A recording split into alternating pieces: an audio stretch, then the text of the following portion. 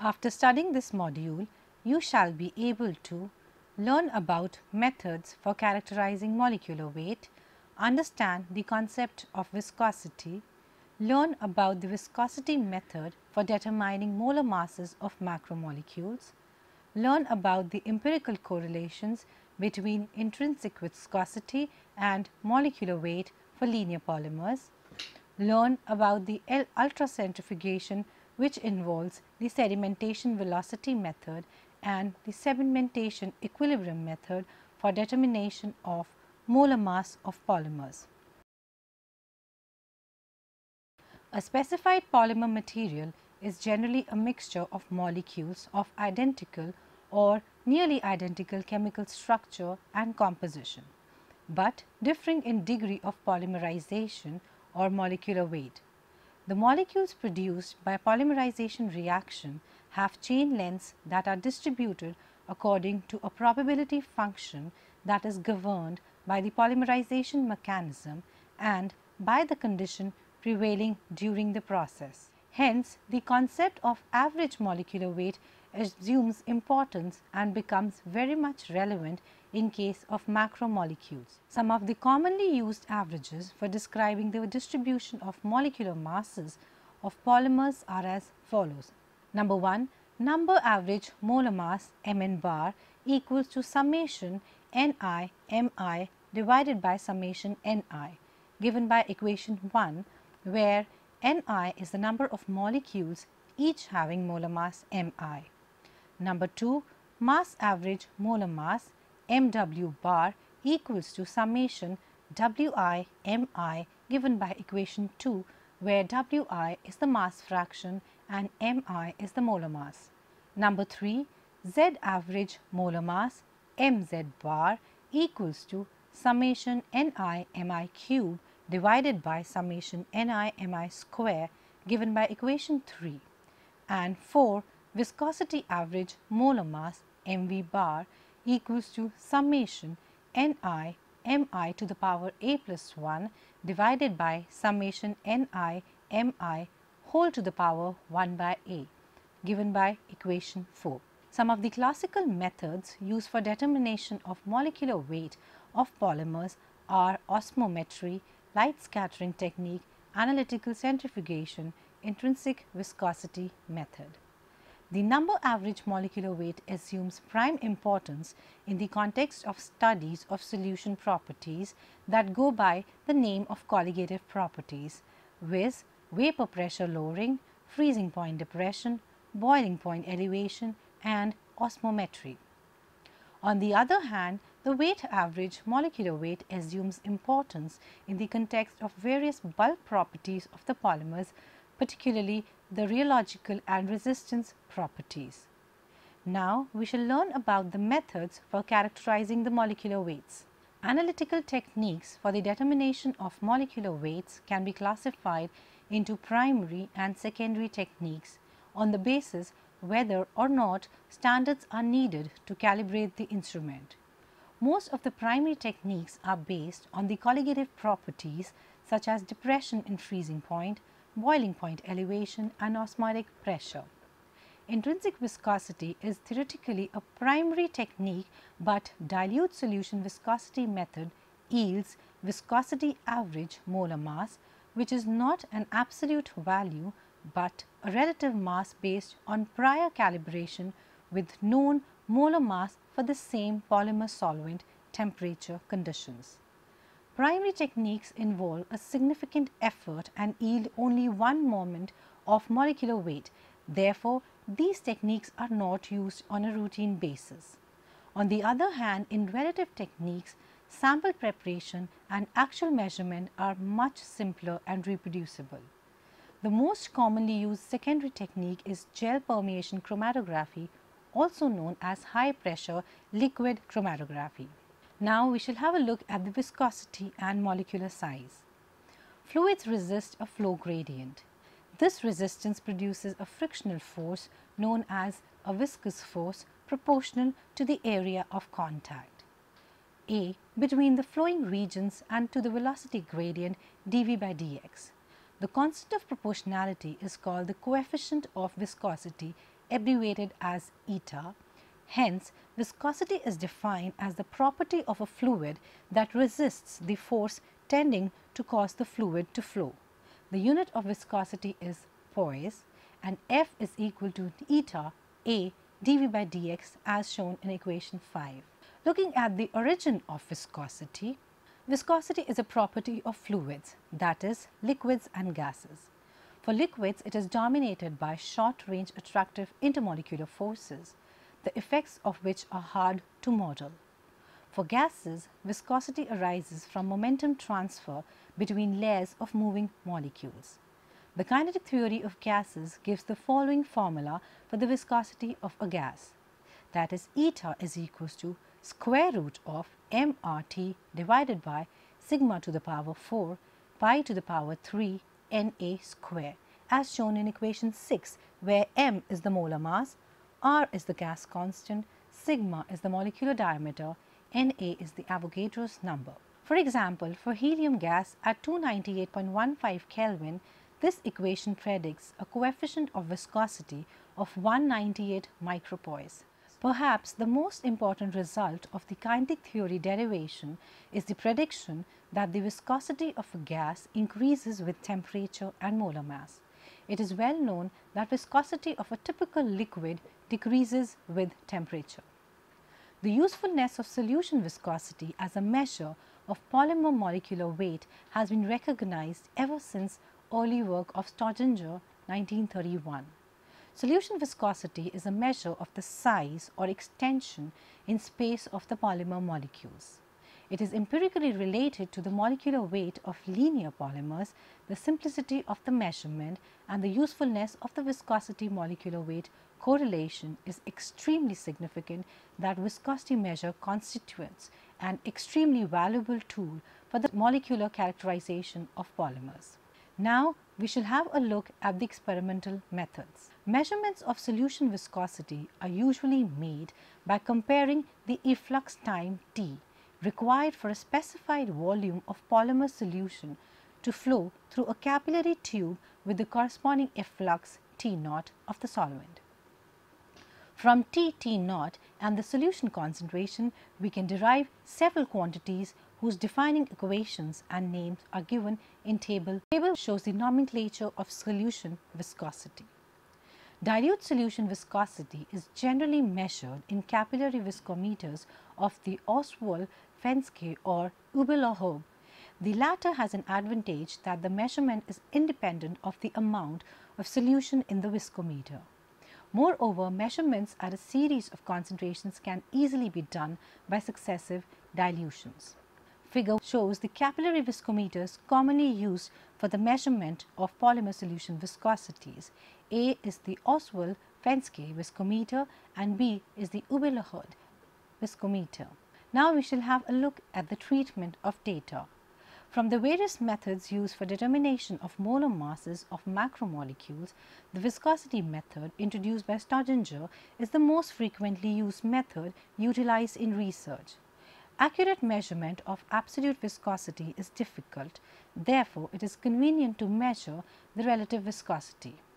Hence, relative viscosity is defined as eta relative equals to eta by eta naught, which is approximately equals to T by T naught as shown in equation 7, where eta and eta naught are respectively the viscosity of the solution and the viscosity of the solvent. Relative viscosity can be related to other quantities such as specific viscosity abbreviated as eta Sp, reduced viscosity abbreviated as eta reduced, and intrinsic viscosity eta through the relations. Eta Sp is eta relative minus 1 as shown in equation 8. Equation 9 shows eta relative is equal to eta Sp by C, and the intrinsic viscosity is eta Sp by C, where limit of C tends to 0 as shown in equation 10. In the mentioned equations, C is the concentration of the polymer. Moreover, these equations do not have units of viscosity. In 1906, Einstein derived a relation between the viscosity of the dilute suspensions of hard spherical molecules and the volume fraction phi of the solute molecules. This is given by equation 11 as eta equals to eta naught into 1 plus 2.5 phi. Rearranging equation, we get eta by eta naught equals to 1 equals to eta sp equals to 2.5 phi as equation 12. Hence, from equations 10 and 12, we get eta, the intrinsic viscosity, equals to limit of eta sp by c, where limit c tends 0 equals to 2.5 phi by c as shown in equation 13. It is, however, very difficult to measure phi, the volume fraction of the polymer molecules in solution. Viscosity data as a function of concentration are extrapolated to infinite dilution using the Huggins equation. The Huggins equation is shown by equation 14 as eta sp by c equals to the intrinsic viscosity plus k prime intrinsic viscosity squared times c, where k prime is the constant for a series of polymers of different molecular weights in a given solvent. The alternative definition of the intrinsic viscosity leads to the equation given by Kremer in 1938, as shown in equation 15 as ln of eta reduced by c equals to intrinsic viscosity plus k double prime eta square times c. Both these equations are applicable only in dilute solutions. For many polymers, k prime equals to 0.4 plus minus 0.1 and k double prime is equals to 0.50 plus minus 0.05, where k prime minus k double prime is equals to 1. The slopes of the lines vary as eta square as required by equations 14 and 15 for polymer species of different molecular weight in the same solvent. The plots of eta sp by c and eta reduced by c versus c gives the straight line which conform to the above mentioned equations. Now we shall see the empirical correlations between the intrinsic viscosity and molecular weight for linear polymers. Staudinger in 1950 established that for a series of samples of the same polymer in a given solvent and at a constant temperature, the intrinsic viscosity or the viscosity numbers is related to the molar mass of the polymer by the equation known as Mark-Cohen-Howing-Sakurada equation, formerly called Staudinger equation. The intrinsic viscosity is equals to K into m viscous bar to the raised to the power A, given by equation 16, where m viscous bar is the viscosity average molar mass of the polymer and K and A are constants, usually determined by intrinsic viscosity measurements on a series of polymer samples for which the molar mass has been determined by a different method, say the light scattering method. The value of the exponent A depends upon the geometry or the shape of the macromolecule. The more elongated a macromolecule, the more effective are the higher molar mass fractions in reducing the viscosity of the solution. The values of A vary from 0.5 to 1. For polymers behaving as random coils, A is about 0.8, and for globular proteins possessing a compact structure, it is about 0.5.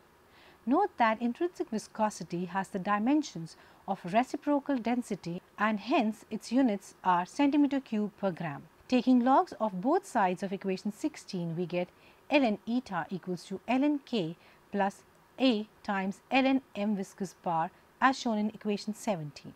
Equation 17 shows that log plot of eta versus m viscous bar gives a straight line with slope equals to A and intercept equals to ln k.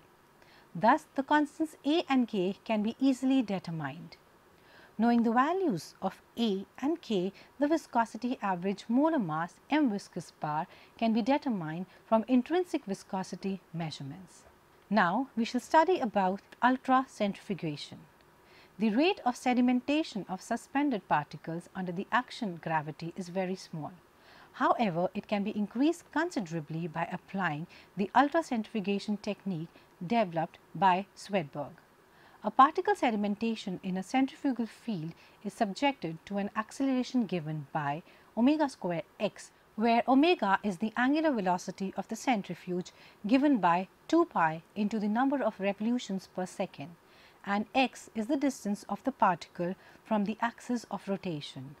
The rate of sedimentation can therefore be increased considerably by increasing the number of revolutions per second. In some of the ultracentrifuges, the number of revolutions is as high as 1000 per second. If the particle is at a distance of 10 cm from the axis of rotation, that is x is equals to 10 cm, the acceleration in the centrifugal field would be equal to omega square x, which is equal to 2 pi into 1000 whole square into 10 equals to 3.94 into 10 to the power 8 centimeter per second square. This is nearly 4 lakh times greater than the acceleration due to normal gravity, which is only 981 centimeter per second square. The rate of sedimentation therefore can be raised by 4 lakh times the normal rate. When a polymer solution is placed in the cell of a centrifuge, the polymer molecules tend to distribute themselves during rotational perpendicularly to the axis of rotation throughout the cell in accordance with their individual molar mass. At some constant force, the larger molecules move rapidly towards the periphery, the largest molecules being found nearest the periphery at equilibrium. If a strong beam of light passing parallel to the axis of rotation and perpendicular to the axis of the cell is used to measure the refractive index, then the concentration of the polymer solution any given section can be measured. This enables the determination of the velocity of the molecular movement towards the periphery at equilibrium. The ultracentrifugation technique for the determination of molar mass of a polymer may involve A. the sedimentation velocity method, or B. the sedimentation equilibrium method. While the first method yields the number average molar mass, the second method yields the mass average molar mass. First, we shall discuss about the sedimentation velocity method. Consider a polymer solution being spun in a centrifuge tube under the influence of a very strong gravitational field. The centrifugal force acting on the solute particle of mass m at a distance r from the center of rotation is given by m omega square r, where omega is the angular velocity of the rotor in radians per second. The particle is also subjected to a buoyant force in addition to the centrifugal force, so that the resultant force acting on the particle is given by resultant force is equals to centrifugal force minus the buoyant force, which is further equals to m omega square minus ms omega square r, as shown in equation 18, where ms is the mass of the displaced solvent. If rho is the density of the solvent and V the volume of the solute particle, then ms is equals to V times rho. However, the measurement of V is extremely difficult. Hence, it is customary to define a quantity V bar, the partial specific volume, as the increase in volume when 1 gram of a dry polymer solute is dissolved in very large volume of the solvent. Then obviously the quantity mV bar will represent the increase in volume obtained on adding a solute particle of mass m to the solvent. In other words, mV bar equals to V. Hence, equation 18 transforms to the resultant force equals to m omega square r minus m omega square r V bar into rho, which can be further written as m omega square r into 1 minus V bar rho, as shown in equation 19. This resultant force, according to the Newton's second law of motion, will cause the solute particles to accelerate. However, the acceleration in this case will not last long, since the medium exerts a frictional force on it, which is proportional to the sedimentation velocity dr by dt. Thus, the frictional force is equals to F times dr by dt, where F is the frictional coefficient. The frictional force acts in the opposite direction to the resultant force. When the steady state is reached, we have from equation 19 and 20 F into dr by dt equals to m omega square r into 1 minus V bar rho. Equation 21 can be rearranged to give a quantity S, defined as S equals to sedimentation velocity or the centrifugal acceleration. That is, S equals to dr by dt divided by omega square r, which is equal to m into 1 minus V bar rho divided by F, which can be further written as Mn bar divided by Na into 1 minus V bar rho divided by F, as shown in equation 22. The quantity S is called the sedimentation coefficient. It is the sedimentation rate for a unit centrifugal acceleration. For a given molecular species in a given solvent at a given temperature, S is a constant. It is expressed in the unit Swedberg, named after the Swedish chemist. For a spherical polymer particle of radius r, the frictional coefficient F is related to the coefficient of viscosity of the solvent eta by the Stokes equation, that is, F equals to 6 pi eta r. This is our equation 23. Hence, from equation 22 and 23 we get Mn bar equals to S Na into F divided by 1 minus V bar rho, which can be further written as 6 pi eta r S into Na divided by 1 minus V bar rho, as shown in equation 24. Unfortunately, the above relation applies only to the spherical molecules. For polymers which are shaped like rods, ellipsoids or coils, the Stokes law does not apply. Hence, F must be determined experimentally.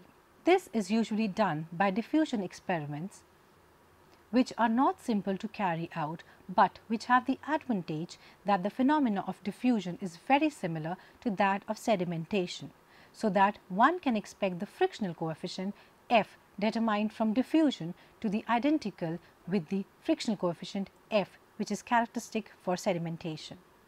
The relationship between the experimentally determined diffusion coefficient D and the frictional coefficient F is given by Stokes-Einstein diffusion equation, that is, D equals to RT divided by Na times F, which can be further written as KT divided by F, as equation 25, where F is KT by D. Thus, from equation 24 and 26, we get Mn bar equals to S into Na into KT divided by D into 1 minus V bar rho, which can be further written as S into R into T divided by D into 1 minus V bar rho, as shown in equation 27, which is called the Swedberg equation for determination of molar mass of the polymer. The sedimentation coefficient S and the diffusion coefficient D must be corrected to the same temperature, usually 20 degrees Celsius. If both these coefficients are concentration dependent, then their values must be extrapolated to zero concentration. Now we shall have a look at the experimental setup. The ultracentrifuge is shown schematically in figure. The measurement of sedimentation velocity in the ultracentrifuge leads to the determination of the sedimentation coefficient. The dilute solution of the polymer contained in a cell is introduced into the rotor of this ultracentrifuge. The cell is filtered with 2 quartz windows to permit photographing of the solution. As rotation in the centrifuge proceeds, the polymer molecules slowly sediment with constant velocity under the influence of the gravitational force towards the bottom of the cell. Depending upon the homogeneity of the dissolved particles, one observes at the upper edge of the cell an almost sharp boundary against the pure solvent, which, as centrifugation continues, moves towards the bottom of the cell. This process may take several hours. The velocity with which the boundary moves is the sedimentation velocity. It is, however, not possible to obtain a very sharp boundary between the solution and the solvent layer above it, because the separation is smeared out through rediffusion of the sedimenting particles, and the boundary for the non-homogeneous system is spread out further, since the components with low molar mass remain behind during the sedimentation, while the components with higher molar mass sediment more quickly. Now, by definition, S is equals to dr by dt divided by omega square r, or if the boundary is at a distance r1 from the axis of the cell ultracentrifuge at a time t1 and at a distance r2 from the axis at time t2, then the integration of the equation yields integration from t1 to t2 of S dt equals to 1 by omega square integration from r1 to r2 of dr by r, as shown in equation 29, or S into T2 minus T1 equals to 1 by omega square ln R2 by R1 as shown in equation 30. Or S can be written as 1 by omega square into T2 minus T1 into ln R2 by R1 as shown in equation 31. The sedimentation coefficient for a given macromolecule is independent of the angular velocity omega of the rotor, the reason being that as omega square r increases, dr by dt increases too, so that the ratio of the two remains constant. The sedimentation coefficients for proteins lie in the range of 10 to the power minus 11 seconds to 200 into 10 to the power minus 13 seconds. Now we shall have a look at the second method, which is the sedimentation equilibrium method. In the sedimentation equilibrium method, the rotor speed is lower, about 10,000 rpm, than in the sedimentation velocity method, where the rotor speed was of the order of 60,000 rpm. When an equilibrium between sedimentation and diffusion is reached, there is n net flow. Now, according to the Fick's law of diffusion, the rate of diffusion, that is the number of solute particles n crossing a vertical plane per second from higher concentration to lower concentration, is directly proportional to the area of cross section A and the concentration gradient dC by dr. That is, rate of diffusion is equals to dN by dt, which can be written as minus dA into dC by dr, where d is the diffusion coefficient in the units of centimeter square per second. For solute molecules flowing through the unit area, A is equals to 1 and dN by dt is equals to minus d dC by dr as shown in equation 33. The negative sign in this equation 33 has been omitted since the concentration gradient increases with increasing value of r. Since from the Nernst-Einstein diffusion equation d equals to kT by F, hence dN by dt is equals to kT by F dC by dr, which can be further written as RT by NA F into dC by dr as in equation 34. From equation 21, the rate of sedimentation of the polymer solution is given by dr by dt equals to m omega square r by F into 1 minus V bar rho as shown in equation 35, or C times dr by dt equals to m omega square Rc by F into 1 minus V bar rho as shown in equation 36. Since at equilibrium the diffusion rate is equal to the sedimentation rate, we have from equation 34 and 36 dN by dt equals to C into dr by dt, or RT by NAF into dC by dt equals to m omega square Rc by F into 1 minus V bar rho as shown in equation 38. Cancelling F from both sides of equation 57, setting m equals to mm bar by Na and separating the variables, we have dC by C equals to mm bar times omega square r into 1 minus V bar rho divided by RT into dr as shown in equation 39.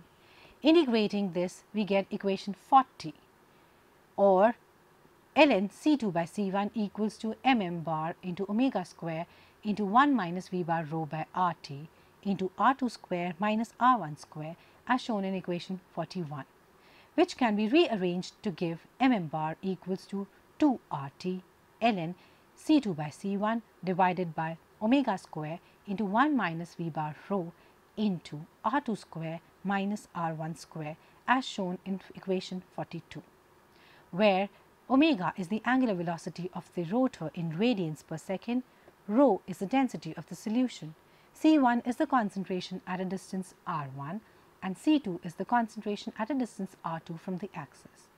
The concentration ratio C2 by C1 is determined by the photometric measurement.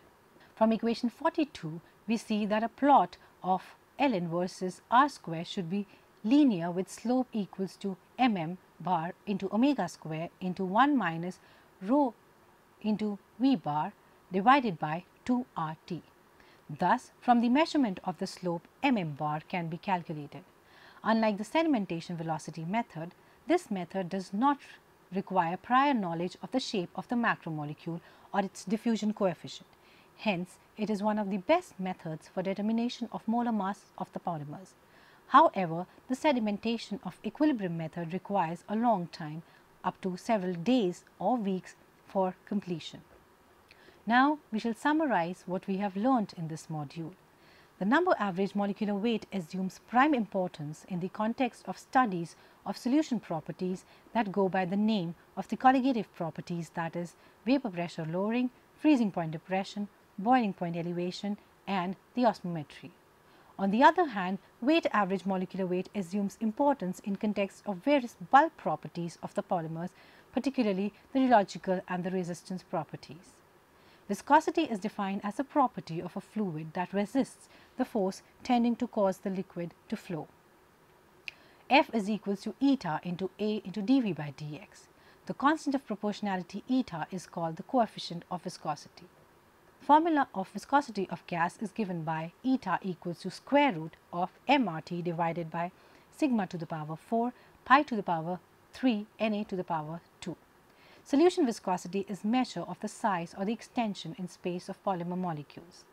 Dilute solution viscosity is generally measured in capillary viscometers of Oswald-Fenske or Ubel-Hud viscometers.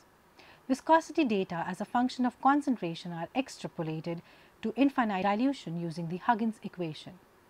Huggins equation is eta Sp by C equals to eta plus K prime eta square times C. The alternative definition of the intrinsic viscosity leads to the equation given by Kramers as ln eta reduced by C equals to eta plus K double prime eta square times C. Both these equations are applicable only in dilute solutions. The plots of eta Sp by C and eta reduced by C versus C give straight line. The slopes of the line vary as eta square. The intrinsic viscosity or the viscosity numbers is related to the molar mass of the polymer by the equation known as Mark-Cohen-Howing-Sakurada equation, formerly called as Staudinger equation, given by eta equals to K into m viscous bar to the power A, where m viscous bar is the viscosity average molar mass of the polymer and K and A are constants. The rate of sedimentation of suspended particles under the action gravity is very small. However, it can be increased considerably by applying the ultracentrifugation technique developed by Swedberg. The ultracentrifugation technique for the determination of molar mass of polymer involve A. the sedimentation velocity method and B. the sedimentation equilibrium method. Sedimentation velocity method uses the Swedberg equation for the determination of molar mass of a polymer, that is Mn bar equals to SNA kT by D into 1 minus V bar into rho equals to SRT divided by D into 1 minus V bar rho. By using the sedimentation equilibrium method, molar mass of polymer can be determined by mm bar equals to 2 RT ln C2 by C1 divided by omega square into 1 minus V bar rho into R2 square minus R1 square, where omega is the angular velocity of the rotor in radians per second, rho is the density of the solution, C1 is the concentration at a distance R1 and C2 is the concentration at a distance R2 from the axis.